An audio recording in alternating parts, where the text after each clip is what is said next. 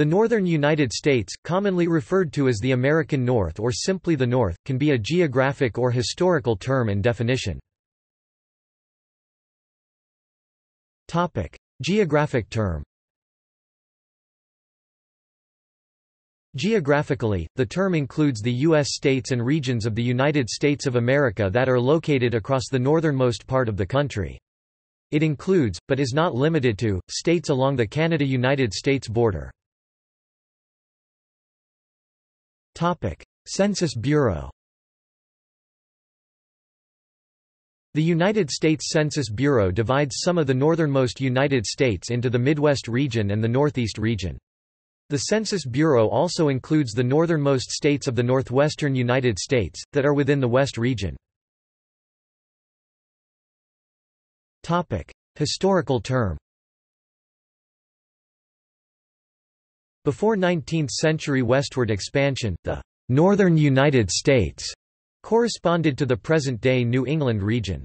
By the 1830s it corresponded to the present-day northeastern United States.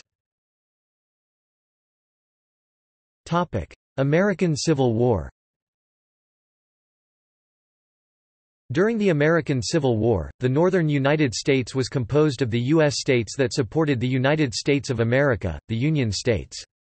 In this context, the North is synonymous with the Union. In this context, the South is composed of the states that attempted secession from the U.S. to form the Confederate States of America. However, which states comprised the North in this context can be the subject of historical disagreement. 5 slave-holding states, called the border states, that remained with the Union, Missouri, Kentucky, West Virginia, Maryland and Delaware along with the disputed Indian Territory may be excluded. See also: